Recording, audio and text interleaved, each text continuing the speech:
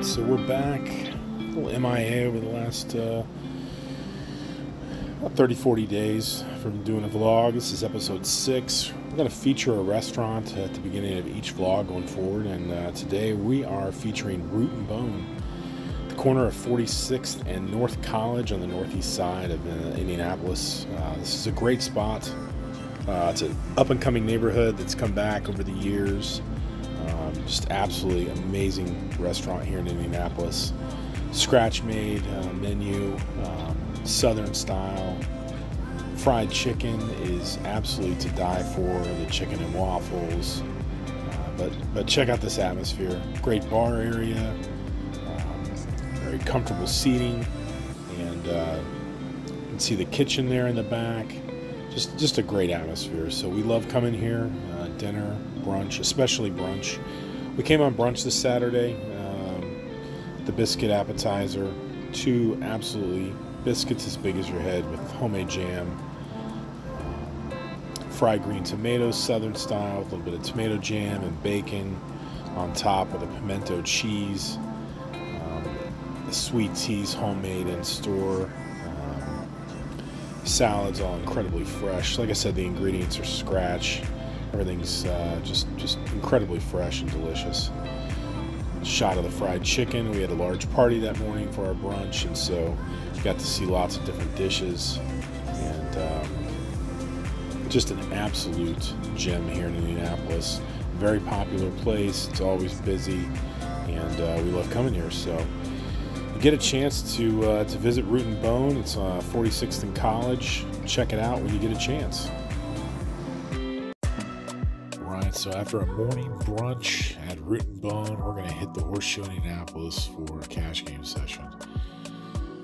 Hoping that a 2-5 game is going to break out at some point, but the 2-5 game is just not taking off regularly. So we're going to have to settle for 1-3 today as we see how Bravo Live. See that that's all that's going. And I hope that we get some good action here this afternoon.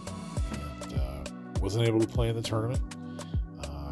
Didn't want a late reg, so decided to play some cash today and see how we run.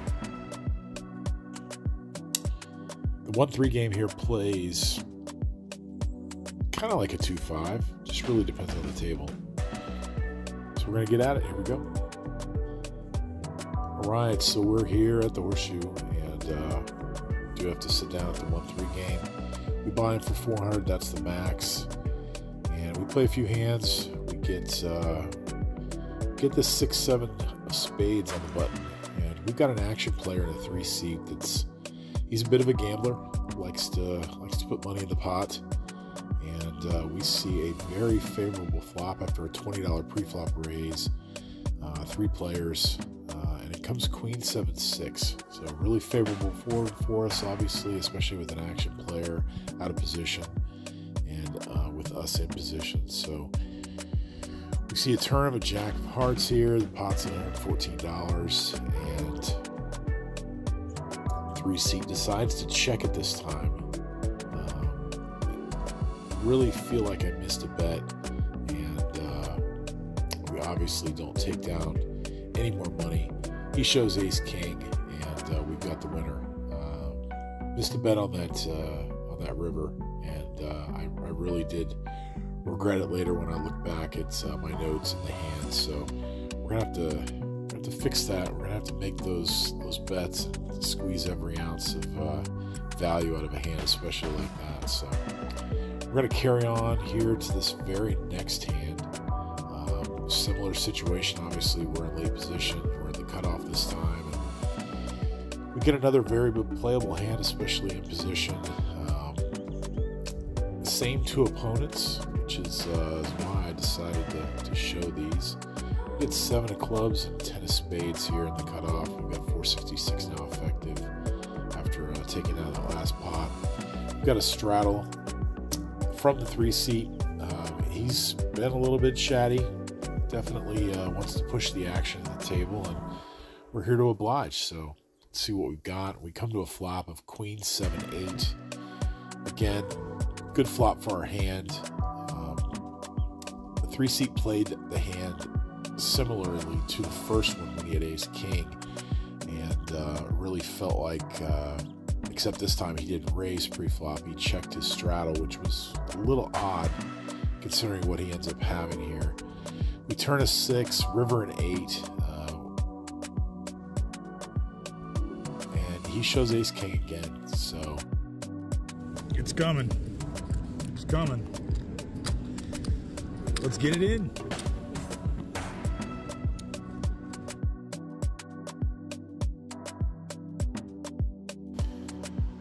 All right, so this next hand, just gonna warn you, don't play it this way, especially in a 1-3 game. Pretty passive table overall, but a couple action players. There's about, it's a little over 3,000 on the table. Pick up ace king of diamonds in the cutoff, and I elect to just flat, thinking that the small blind might have had a hand, and I was wrong. He did not in this spot. So we're going to see a flop of ace queen 9. The problem here is the big blind. He again just flatted the $3, or checked I should say, his option. Didn't raise here, and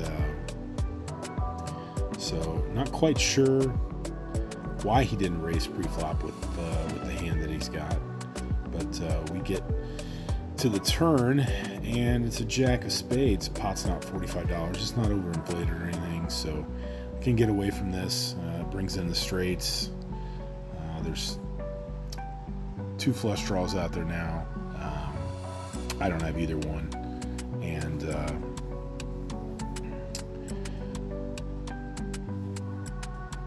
call the 20 to see the river, and it's not a great river for us. 6 of hearts, and lots of options for this gentleman here in the big blind, and he checks quickly and turns over ace queen, and we get shown the bad news. Luckily it wasn't a big pot, so we'll move on. Right, and this next one is start of something pretty special here. 9:34 p.m. We pick up the ladies.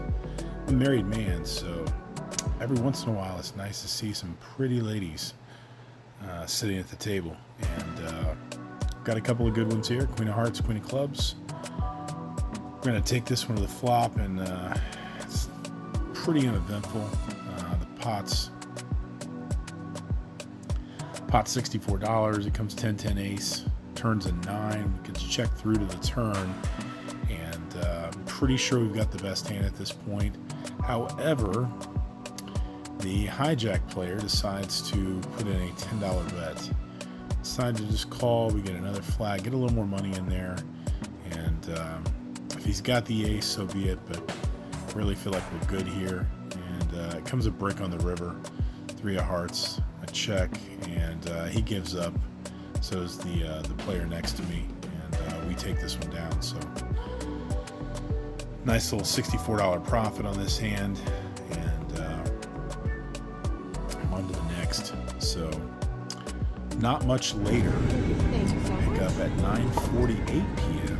We have a couple of the same ladies come back to visit us here at the table. We pick up queen of hearts, queen of clubs again.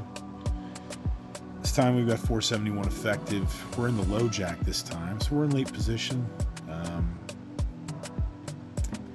I decided to limp here because I thought that the big blind was going to raise. He seemed like he had a pretty strong hand as he was looking at his hand, and I was wrong. He didn't. We get another paired board flop here, the 8, ace, ace, and I decided to lead out here for $10, and we get a caller, and the turn comes a 6. Nothing exciting.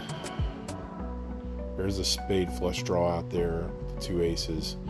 I lead out for 20, and we get our opponent to fold. So the ladies treat us well here. We get through, and we're going to go on. All right, so this next hand's a fun one. takes us back to February when Robbie J. Lou played that Jack 4 against Garrett Adelstein. And so we've got a version of that. We've got the Jack 4 of hearts here. We're in the cutoff. I'll play just about any two out of in position here, especially late. And we should punish the limpers here by raising, and we don't. Everybody just flats the $3, and there's 5 players to the flop. It's a $15 pot. Comes out deuce of hearts, 3 of clubs, 4 of spades. We flop top pair. Under the gun leads us off for $10. Under the gun +1 calls. I call. Small blind and the big blind are both going to call here. Decent amount of money in their stacks. There's a really good chance that if we can hit a couple of cards here, we can make a little bit of money, especially with the straight draw out there. We get an absolutely huge card on the turn. Comes Jack of clubs. There's now $65 in this pot, and we are absolutely loving this board. It checks around to me, and I bet $40. Small blind has a little twinkle in his eye. He doesn't hesitate to put out the calling chips, and we built ourselves a nice little pot. Let's see what the river brings us so we can see how much we can get in there. 2 pair. Everybody else folds, and we're heads up here. And we get another absolutely brilliant card. Incredible run out for us. Jack of diamonds. We bowed up. We've got such a hidden hand here. Don't think the small blind will see it. Unfortunately, I don't think he has much of a hand here. He checks. So I decide to go for thin value and just try to extract the amount of chips that I think I can get out of him. I make it $40 into the $145 pot, and as soon as I put it out, he instantly mugs. So we don't take any more chips, but we do take down a nice little pot, and we'll move on. All right, so we're going to go in the last couple hands of the evening. We pick up king of clubs, jack of spades here. We are under the gun +1. I raise it up to 15. It's been a pretty passive table for the most part, with the exception of a couple players and spots. And we get 2 callers. Pot's at $45. We flop top pair with a king and a queen and a deuce. Pretty safe board. It gets checked through. 5 of clubs on the turn, and this is where the hand picks up a little bit. The big blind decides to make it 65. Pretty large sizing here. He's repping a pretty big hand, but he just flatted the 15, and really just putting him on a king. Really don't think he's got that big a hand. Could have flopped the set. He's only got 104 total. I decided to put enough in to get his chips in there, and he shows bad news here with ace king. Clean run out, and we value on ourselves. So, pretty disappointing second to last hand that we play here, and we lose the max to his stack, and he gets the most. All right, so we're going to finish up with this last hand of the evening. I didn't hit the record button until we were into the hand. I'm under the gun. I straddle to $6. That's the max. It's under the gun here at the Horseshoe Indianapolis. And we pick up ace-8 of spades. We get 4 limpers, and we make it 31 to go. Try to eliminate some players that limped. We were not able to eliminate everyone, but that's good. We got a couple of callers here, so going to a flop of 10 for 10, 2 spades. Beautiful flop outside the paired board. We've got a couple of players in here with us, and the pot's at $105. We check to see where we stand here, and it checks through, unfortunately. And the turn card comes a beautiful 2 of spades for us. So we make our flush, and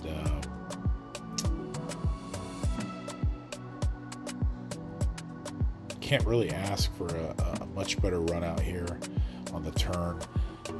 We bet 60, and our opponent to our left goes in the tank for a good, I would say, minute or so, 45 seconds, and I'm not sure what he's thinking. If he's got a 10 here, we could be in some trouble, especially if he's got a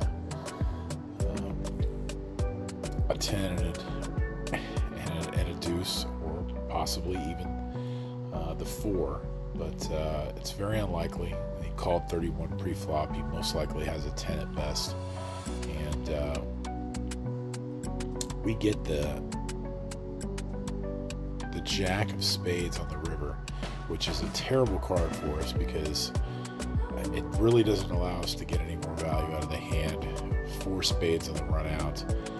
We bet 40, and he decides to fold, and so we don't make any more money in this hand. But it is the last hand of the night, so we're gonna rack up here in just a second, and